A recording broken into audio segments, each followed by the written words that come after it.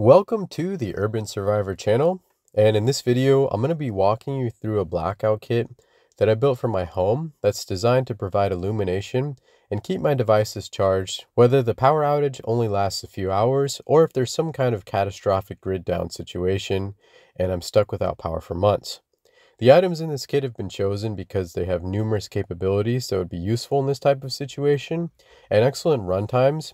And together they can provide me with 11,623 hours or approximately 484 days of continuous light. Plus there are a few off-grid items that can be used to charge devices that can keep you going indefinitely. Before we dive in, please give this video a thumbs up. And if you like survival kits and gear reviews, please consider subscribing to the Urban Survivor channel. And also make sure to jump into the comment section and join the discussion because a lot of people give excellent feedback and there's a lot of great information there. If you want to pick up any of these items in the kit, you can find links in the description, which will also help support the channel. Alright, so the first thing I want to share with you guys is the storage case for the home blackout kit, which is the Sheffield 50 caliber ammo case. I went with this case for a few different reasons, including the fact that it's airtight, it's really durable and waterproof, which will help protect many of the sensitive electronic items in the kit, but it also has an all-metal construction, which will also shield the electronics from an EMP, and it's nice to have an extra layer of protection for the electronics that you rely on. It's also got a nice handle on top, which makes it really easy to carry. So lanterns are a great source of 360-degree illumination and are perfect for lighting up rooms and other small spaces while freeing up your hands, and the best lantern that I've ever owned is hands down the BLF LT1. This lantern runs on 4 18650 batteries and is jam-packed with excellent features from variable output to color temperature control, but the main reason I selected this lantern for this kit is that it has a really low output on its moonlight setting and an incredibly long runtime of 2,160 hours, which is approximately 90 days or about 3 months. This mode provides a nice calm source of light, which is just bright enough to light up close spaces, but for the times when you need more light, it does have a max output of 600 lumens, which is plenty to light up a kitchen, living room, or bedroom. This is the newly upgraded Olight Bulb MC, which is a multicolor orb-shaped lantern that has 8 different lighting modes, including a warm white mode, RGB modes, and a signaling mode. There's a low and high version of the warm white mode, which is a very comfortable color that's calm and easy on the eyes. The red mode is great for preserving your night vision and keeping a lower profile, and the red flashing mode is also great for signaling. It has a built-in 630 mAh battery and is capable for running for 40 hours on a single charge. It's nice to have a backup to your primary lantern that you can also give to somebody or use in another room in case you need to have multiple locations lit with hands-free diffuse light at the same time. Another great option for a hands-free lighting source is a headlamp, and my personal favorite is the Nightcore NU25, which is one of the lightest headlamps on the market. It has a handful of different lighting modes, including a white light, which has a high 360 lumen mode, and a low output mode with 1 lumen and a 160-hour runtime. It also has a low red light mode, a red signaling mode, and a high CRI mode, which is great for up-close tasks. I like to keep some of the smaller items in the kit stored in this Mexpedition Mini Pocket Organizer. This organizer has a clamshell style opening and some elastic webbing inside that's perfect for keeping all kinds of small gear together. The first item I want to talk about in this organizer is my primary light, which is the Olight S2R Baton 2. When considering a primary light for a blackout kit, you want something that offers a good blend of high outputs, different modes, and long runtimes that's well suited for mostly indoor, but also some mid-range outdoor use.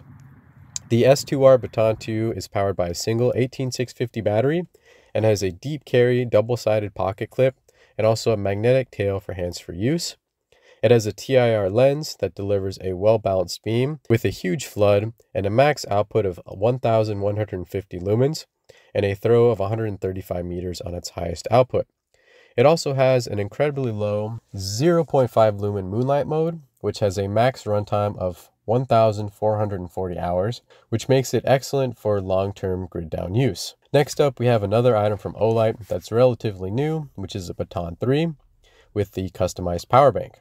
It's good to have a backup light in your kit, which you can use in case you have problems with your primary light, or you can give it to somebody else who might need a light. Despite its small size, the Baton 3 still delivers some excellent performance. This light also has a deep carry style pocket clip and a magnetic tail, and it's powered by a 16340 battery. It also has a TIR lens and a max output of 1200 lumens and a throw of 166 meters on its highest output. The Baton 3's Moonlight mode is also 0.5 lumens and has a max runtime of 480 hours or 20 days, which is excellent for a light this size. The great thing about this setup is the Baton 3's custom power bank. This power bank is USB-C rechargeable and is capable of charging the Baton 3 an additional 3.7 times, which provides an additional 74 days or 1,776 hours of runtime to your setup. AA lights are also great to keep around because AA's are one of the most common battery types, and you might be able to find some around your house or pick some up from a store. A single AA light that I like a lot that's reasonably priced is the Skill Hunt E2A, which is also compatible with a 14500 battery. This light has a max output of 200 lumens on its highest output mode before stepping down to 120 lumens.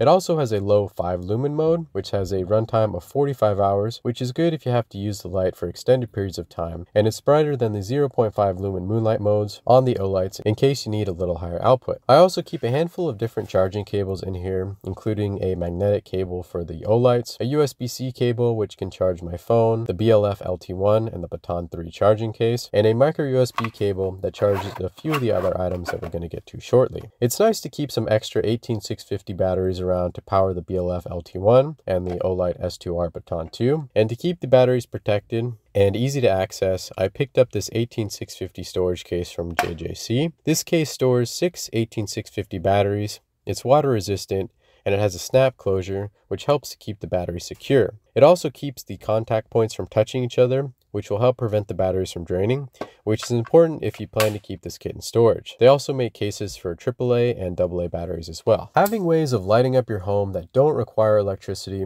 is a great way to add an extra level of protection to your home blackout kit.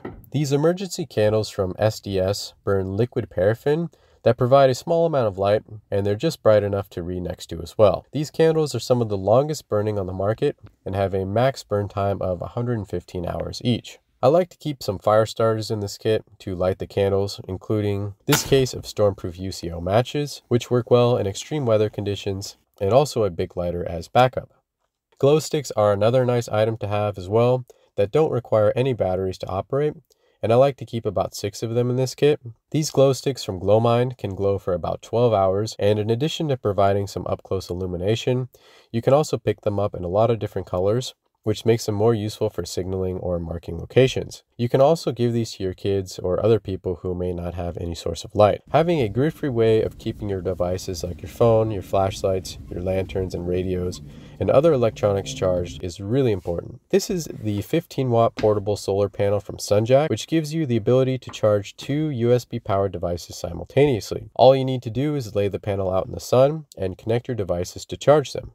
The panel itself is rugged and durable and has a coating of ETFE, which makes it weather, shock, dust, and drop proof. It also has plenty of charging surface area and actually charges devices quite quickly compared to most of the other similar sized panels on the market. The 15-watt portable solar panel from Sunjack with a power bank, which has a 10,000 mAh capacity and can be used to charge small USB-powered electronic devices and can charge some smartphones up to 5 times. This power bank has a micro USB input, a USB-C input-output combo, and a USB output which you can use to charge your devices. You can also charge this power bank with Sunjack's solar panel, and you can pick up the power bank by itself or together with the panel. Another item I can connect to the solar panel or the power bank is the XTAR MC1, which is a simple charger that can be used to charge many of the spare batteries in this kit. And with this, I can keep my 18650s charged to keep the lanterns and some of the flashlights going indefinitely.